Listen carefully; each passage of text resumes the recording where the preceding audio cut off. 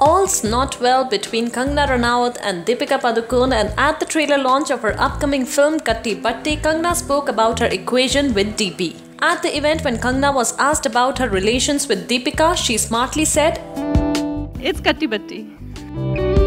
When asked if she's ever had Katti Batti with people on film sets, she candidly admitted, I think हमेशा होती रहती है ऐसे तो, क्योंकि कभी आपके छोटे छोटे आई थिंक जब खासकर एक्टर्स या जो भी आर्टिस्ट हो, डायरेक्टर्स हो या जिनके साथ आप काम करते हैं, बहुत ही सेंसिटिव लोग होते हैं, तो छोटी छोटी बातों पे नाराज़ हो जाते हैं, पता भी नहीं चलता नाराज़ है किस बात पे नाराज़ है, तो उस तरह से फिर उनको मान भी जल्दी जाते हैं।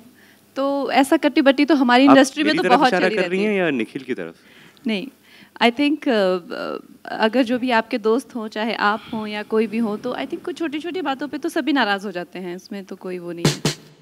Cold War between the two started when Deepika dedicated her Best Actress award to Kangana for her performance in Queen at an awards function. After DP's stage antic, Kangana revealed that while many people called her up to congratulate her for her performance in Queen, Deepika did not. Post Ranaut's confession, Padukone called her up and clarified that she didn't call her directly as she had no personal equation with her. The Dimple Dame then invited Kangana for Piku's success bash, and Kangana extended her support to her by attending the party. However, when Kangana invited her for a special screening of her blockbuster hit Tanu Weds Manu Returns, Padukone gave it a miss as she was too busy shooting for Bajirao Mastani. This didn't go down too well with the curly-haired actress, who made her displeasure clear at Tanu Weds Manu Returns success bash, which was hosted by Krishika Lulla, by walking out as soon as the Ram Leela star entered.